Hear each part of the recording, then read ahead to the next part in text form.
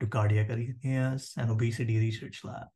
I'm Kedar Aras, Assistant Professor in the Department of Physiology and Biophysics in the Jacob School of Medicine and Biomedical Sciences at University at Buffalo. For this episode, I wanted to share my perspective on the preparations needed for a successful campus visit.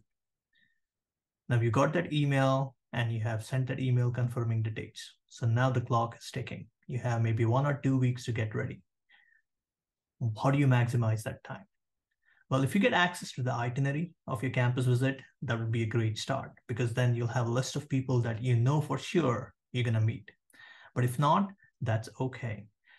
Make a list of all the faculty members in the department and create a small synopsis of their research so that if you end up meeting them one-on-one, you can at least have a couple of interesting questions to ask about the research.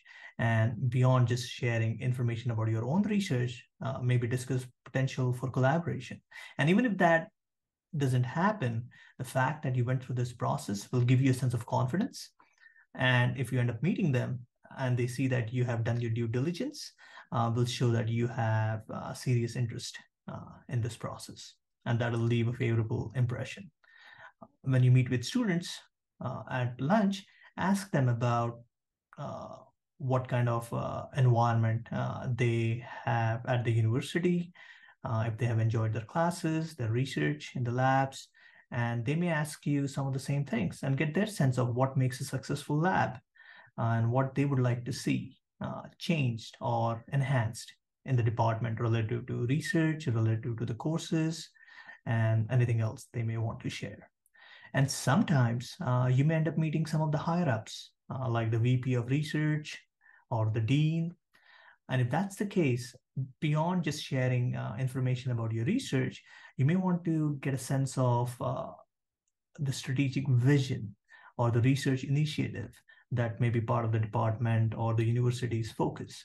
And if you can show how your research aligns with that strategic initiative, that will also create a good impression. And finally, as you prepare questions to ask, also be prepared to answer questions.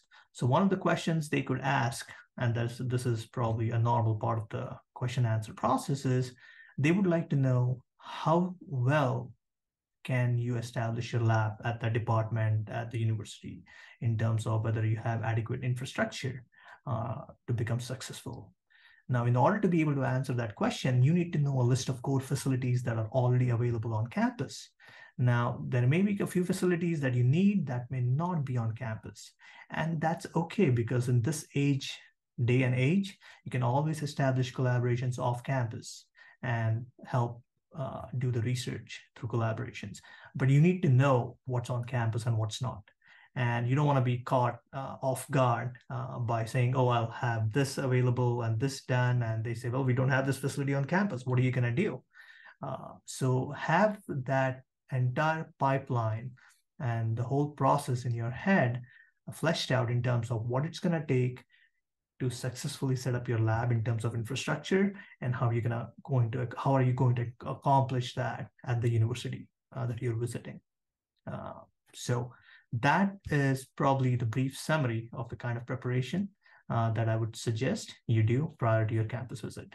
Now we'll talk a little more about the one-on-one faculty meetings in detail, and some of the other questions to ask and answer or be prepared to answer in the next episode. So